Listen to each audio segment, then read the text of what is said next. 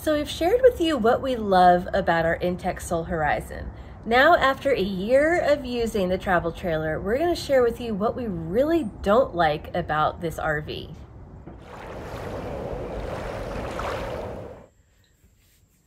Okay, so we have been traveling across the country in our Soll Horizon for about a year now. We've been boondocking, campgrounds, all kinds of places, all kinds of uses. And over that time, we have definitely found things that we don't like about this trailer.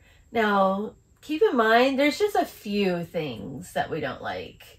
Overall, we really love the Soll Horizon, correct? It's a short list. It's a very short list. And pretty much 90% of it is mine.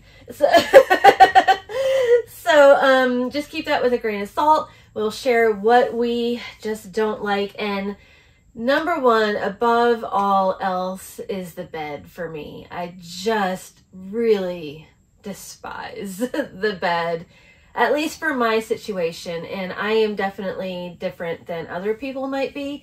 And I think it's different because you hear that it's a normal queen size bed. You get all excited. It's a traditional queen size bed. You could use any mattress, plenty of room. But generally on a queen size mattress at home, you can walk around. You're going to have a little bit more space. Like if your shoulder is hanging off the edge, that's fine. When you are in the Soll Horizon, you literally are enclosed with about 3.5 walls. I mean, it's totally mattress right up to the wall. There is no gap in between. And I think first and foremost, that starts limiting how much space you have to sleep right there, because there is no opportunity to kind of hang over the edge and have that wiggle room of space when there's two people. Then the back of the trailer kind of slants like this, which gives it the distinct shape and aerodynamic.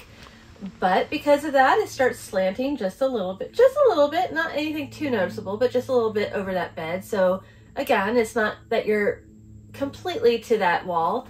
And then you're against the walls, and the walls get cold. It's an RV. They're not insulated that well. Right. Yeah. They get really, really cold. And for the person that has to sleep against the wall, it's downright frigid sometimes. It depends on the temperatures that you're camping in. But we've been camping in like 50 degrees at night, upper 40s. And it's still surprisingly really cold to the touch when you touch the walls.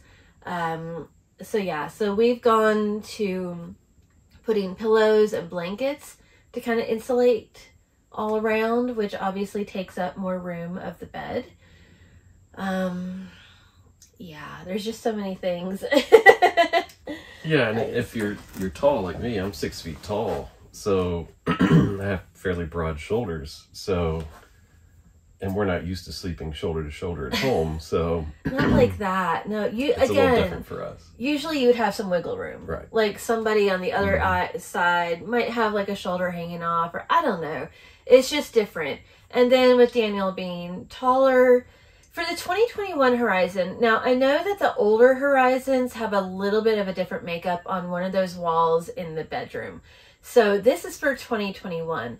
For ours, the TV is hanging down lower on that wall. And then when we put in a mattress that is at max height that we can fit in there, actually your feet touch the bottom of the TV. So if you are tall, that could actually be a pretty big deal. Yeah. Because you could be a tall person sleeping on a queen size bed and think you're fine, but do it where there's no wiggle room and there's a TV hanging over the end, and that's something completely different. And then along those lines, there is only so much space in between the bottom of the bed platform and where the electrical outlets, the USB outlet, and the tiny little tables that Intech installs is. You only have so much space in between all of that to put in a mold prevention underlayment if you want one, the mattress, a mattress topper, any of that. Trying to find a decent sized mattress or a decently comfortable mattress that will fit in that space frame has been exceedingly difficult for me, because I need more of a plush and soft mattress. Most of the ones that you're finding out there about 5 to 6, they generally go about 5 to 6 inches thick, or they start at like 8 or 9 inches thick. And if you want any of like the underlayment, like the coconut pads that we have to prevent mold, or a Froley system for that airflow, you can't really go with that 8 to 9 inch mattress because it's going to be really, really tight. So you have to go with the smaller mattresses, which tend to be firmer, and they just really, they're really hurting my back. I have fibromyalgia, and I cannot get comfortable with any of the very thin mattresses. Even though we've put very plush mattress toppers on top again, it's just not working, and it's causing me a lot of pain. But that's just me personally. And then I have a whole list.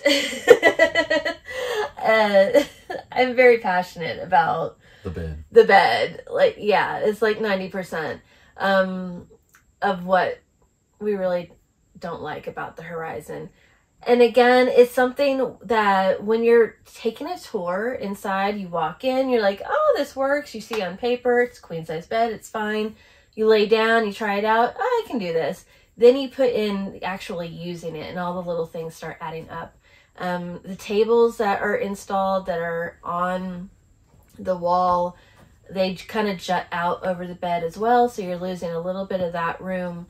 I wish that Intech would make those where they could like fold up and then fold down, like have it as a hinge. I think that would be great, which would give you the option of using it or not. And then the one at the base of the bed, that's not really a space issue down there, but what I wish was that there was a plug or a USB outlet right beside that, so that you could plug in a fan, you could plug in your phone down there, rather than having all like the outlets and the plugs and all that stuff like right there, right by the head of whoever is sleeping there. And then if you're sleeping 2 people in the bed, it's just really hard to get out. It is, yeah. Really hard. Yeah. Yeah, it's not like you're scooting to the end of the bed and like getting out around their feet and not disturbing them. If you have to get up in the middle of the night, you're just full on climbing over somebody and doing some gymnastics. And for comfort for us, we tend to sleep on our sides. Yeah. We're not really back sleepers most of the time, most of the night. So if you have a thin mattress that's not supportive, then it's grinding into your, hip bones and things like that. Yeah. And I tend to toss and turn at night anyway, so there's not a lot of room to toss and turn. my arms literally hit the backside of the bathroom wall. So so it's just, if you're one of those sleepers that lays on their back all night and hardly ever move. You don't move and you don't mind a firm bed. Right. Then, it's fine. So yeah, so that's about all. Hate the bed. Pretty much. So moving on, we just only have a few more things. Yeah. So what do you want to talk about? I think for me, the short tongue of the trailer, that is from the tip of the hitch back to the front of the trailer here, is fairly short on the Intech Soll Horizons. It's shorter than a lot of the other travel trailers, which you have to be really careful when you're taking sharp turns and backing up, and you're really jackknifing the trailer to get into someplace, or making a tight turn out of a driveway or something. You have to be very mindful that if you're, the back corner of your truck or your tow vehicle does not hit this glass, because you do not want to break this glass. This is a specialty custom piece of glass, that's not just sitting on a shelf at, Lee and Kate's or Safelite. So that's just something, if the tongue was about a foot longer, which would make the overall length of the trailer about 20 feet, which is still fairly short, that would be nice to have. So yeah, because we almost had an issue. Yeah, when we first got the trailer, we were really close. The back corner of the bed of our truck, our tow vehicle, almost hit the corner, and it was a learning curve, but you get used to it. But it's just something, if you had another foot on the tongue, that would be great. Yeah. Now, see, that brings me back to another thing, what I've always thought. The bed.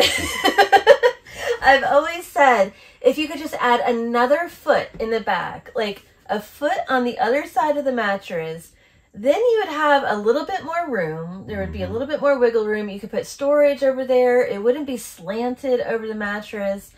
And again, it's like these little things where if you just add a foot or two, it's still not going to be a huge trailer. Right. You're still not going to be like, I can't fit in a national park. You haven't gotten to that size yet. So while it's nice that it's small and nimble at 19 feet, and we really love that, I think the benefits that you would get by adding just another foot or another 6 inches here or 6 inches somewhere else, I think it could actually just really improve upon the concept and the design a lot. Just add another foot and make it 20 feet. Okay, another thing that is distinct about the Horizon, you're going to find this in a lot of RVs, is the new RV smell. Most of the time in other RVs, it's, I don't know, it's a little bit different. Because there's so many marine grade things and it's a different sort of bathroom setup in a Soll, the adhesive is, I think it's very distinctive to like the marine industry, right? Is that what we've heard? Could be, yeah. It's just a very distinctive smell. When we got ours used, and it had already been like 6 months used at that time. It took at least another 6 months, I'd say, before the smell really got out.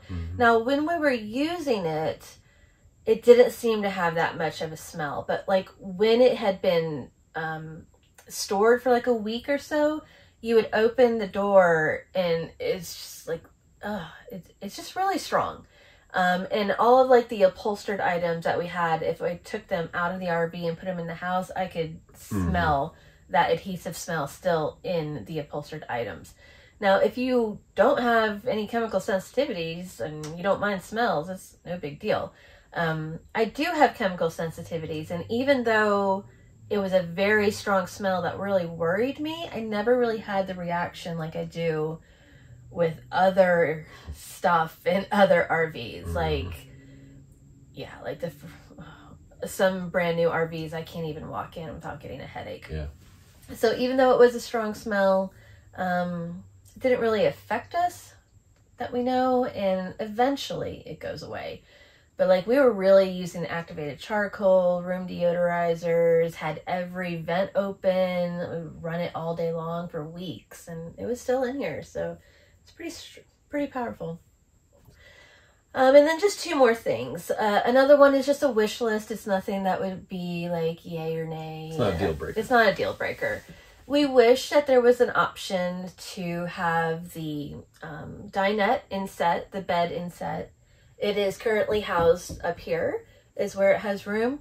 But like right now, we do not have the dinette table up. And it's really nice to not have that table up sometimes, because it just opens up the space so much, just really so much. It would be nice to have a place to store that as well. Like it doesn't fit over, right? But if you have other stuff in there, you have to kind of shimmy it in there. Yeah. And I guess you could lay it on top of the bed, but it's just one of those tiny nitpicky things that the way that we use it, we wish it was there. Definitely not a make or break. And then the other really small thing, and I do mean really small, that's just an aggravation, is the handle for the screen door getting in and out is pretty much like that small and just kind of weird. And just coming from another trailer where it was bigger and easier to grasp, I know that it can be done, and it has nothing to do with a space issue. That's just a matter of adding a different handle. I have small hands and I still have a hard time grasping it. So it's just a tiny little thing. Literally. The other thing were the windows. Like if we had a nice to have wish list, it would be great if these windows were double paned, especially at this price point for this quality of build of a trailer. The single panes, when you're really using it in humid like Florida or the South, deep South, or even if you were up in the Northwest, up in Oregon, that area, the condensation is pretty epic because it's single pane windows. So you know, if we had our druthers, our wish list, double pane windows, that would be awesome. But again, that's just nice to have. That's just a nice. Doesn't mean you can't use it. So as you can see, it's just like if you've been thinking about a Horizon, you've probably watched all the videos. You know, if you know what you're getting into as far as even like the bed situation, if you know that going into it, if you take care while backing up, there's nothing on this list that would prevent you from actually getting a Soll Horizon and loving it. No, we still love it. We do. And the build quality, I mean, just the quality is amazing. Yeah. And the amount that you get in the short space is just, it's astronomical, really. And the build quality, The build Yeah. quality's still hands and feet above the other trailers in this class and this length. So It's really good. it's really nice. Yeah. So if you have any questions, comments, if you have a Horizon, let us know what you love and don't like about yours. And be sure to read the comments below to see what everybody's saying. And if you haven't subscribed already, we would love for you to do that. Until next time, everybody, happy traveling. Bye-bye.